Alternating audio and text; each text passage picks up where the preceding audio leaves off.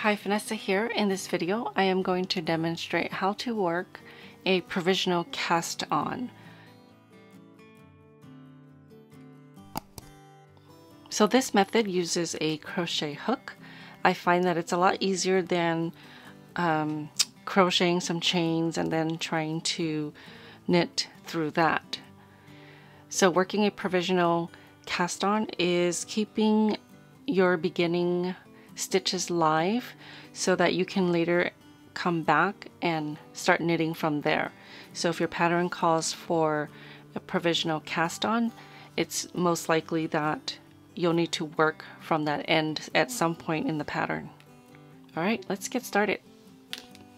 To work a slip knot holding on to your tail end, wrap your working yarn around your finger over the tail and then insert your hook into that loop to grab the working yarn.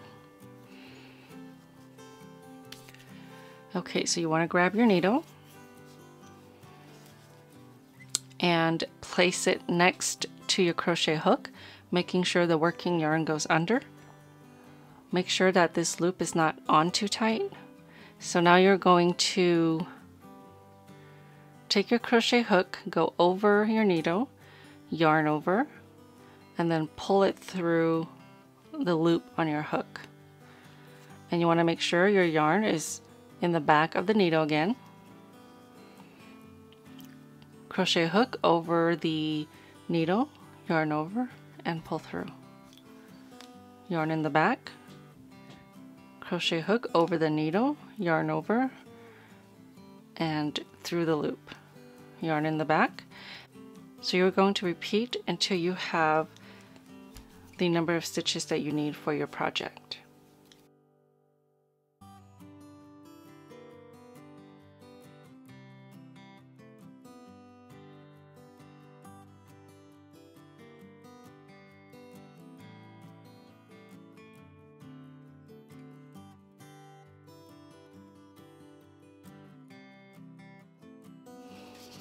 So I'm going to stop here and then cut my yarn.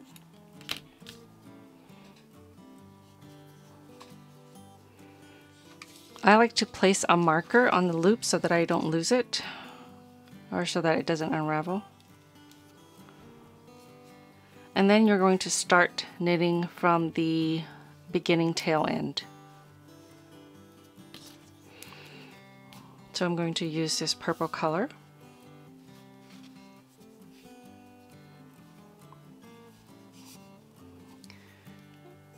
And this would just be like switching colors. So there's one stitch,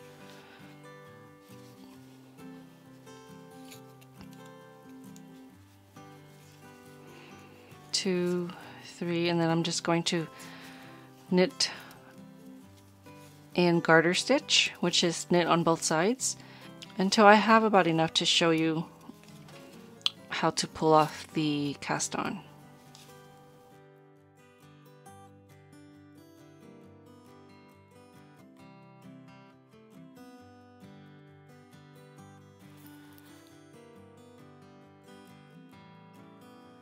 I've worked a few rows. I'm ready to remove my scrap yarn and start knitting on this side.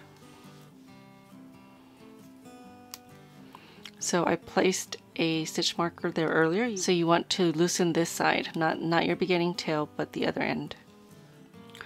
Okay, so I pulled off the tail.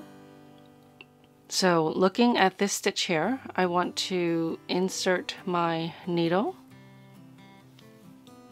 through the loop of my purple and then pull off the scrap yarn. So if I pulled on this, it would unravel this stitch right here.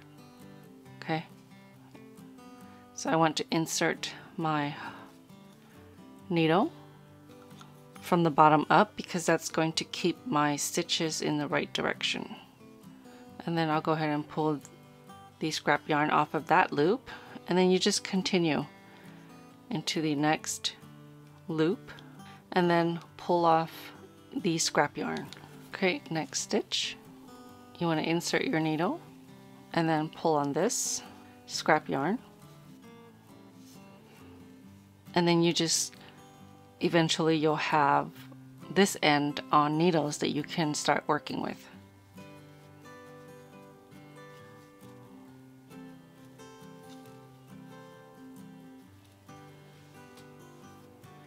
Oops.